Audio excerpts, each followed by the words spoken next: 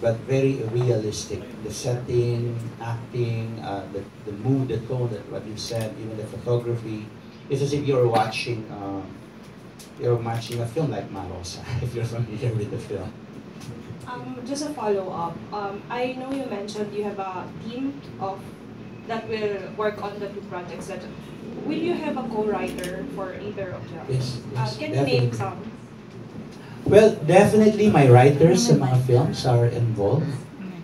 My writers from Taklub, si Anya Lipio, my writers from Marosa is involved, and some of the writers who've done intensive workshops in the past.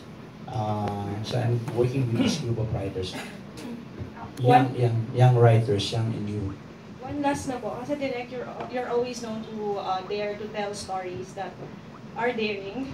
So since TV5 is a free TV platform, how are you going to deal with MTRCB? MTRCB. Well, at the end of the day kasi, alam natin these are films made for television. So may limitations din, di ba? Kasi may MTRCB tayo. Of course, we will, we will comply dun sa rules and regulation ng MTRCB. Yun. Okay, yeah. We have trailers. We're gonna show it to you later. But yeah, mag-comply kami dun sa requirements ng MTRCB. Hindi kami magiging pasaway. Although gusto ko nga maging pasaway. Hi Direk, I'm Leipa from Digital T5 Studio.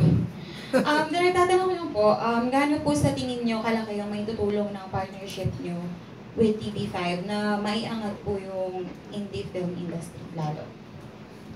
Well, I'm really very happy with this partnership kasi ako naman advocate ako ng independent, diba? I don't want to conform and to compromise as much as possible. Kung ano yung voice ng filmmaker, yun yung masabi.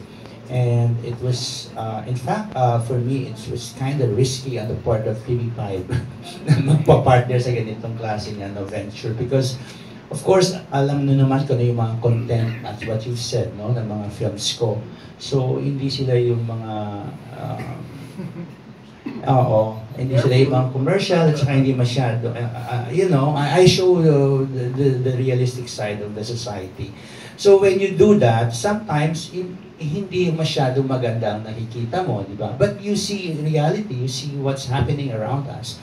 And with that, I think, and with the show and with what TV5 is doing, mas nabubuksan niya yung kamalayan ng ating mga kababayan. So, nangyayari sa atin. So, I commend TV5 for that, not only because of this partnership, but with the risk that they're taking.